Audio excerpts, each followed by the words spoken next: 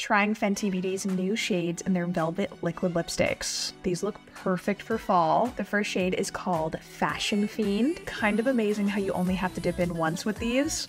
And it gives you like that blurred lip look. This shade is described as a warm rose nude. I think it's so pretty. These do transfer a little bit, but as you can see, they stay on really well and the color doesn't fade as you wear it. This next one is called Fireproof. Fenty describes this as a maple red. I love these rust colors for fall, and this is just so fall vibes to me. It's so autumn.